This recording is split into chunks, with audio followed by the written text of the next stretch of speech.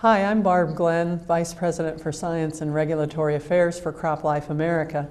I'm pleased today to be at the 2012 CLA RISE Spring Conference, and I'm even more pleased to be here with a very special guest.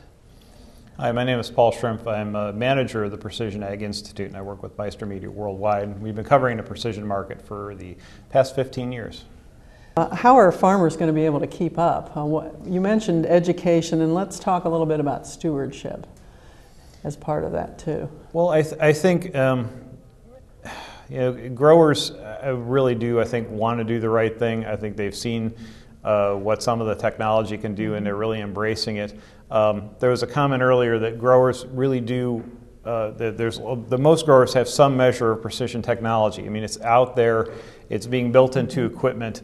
We've seen an evolution where automatic steering went from, over the past 5 years, went to really almost the majority of growers and ag retailers using that automatic steering technology. And because it's proliferated, because we see more GPS, more kinds of technology just being built into the equipment, growers want to know what else they can do with this technology. GPS is more reliable today than it's ever been. There's less downtime. There used to be problems with what they call update rates, where if it went down, it would take 20 minutes to come back.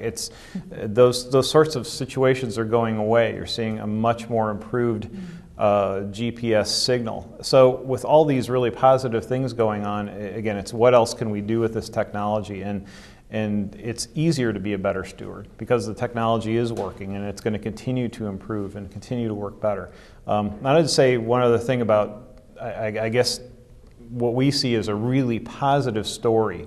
When you talk about modern agriculture, we've tried to, with the PrecisionAg Institute, we want to clear up the disconnect between crop protection and maybe seed and fertilizer and technology, and have everyone understand that this is a tremendous story, that the farmer who's more progressive, who's into technology, is really, he's a better steward. He's using these products more intelligently, more accurately, and he's not losing anything in yield. In fact, in many cases, he's doing better than farmers who aren't adopting. So in terms of modern agriculture, technology is a great story that goes right hand in hand with the great crop protection stories we're hearing and a great fertilizer story. So.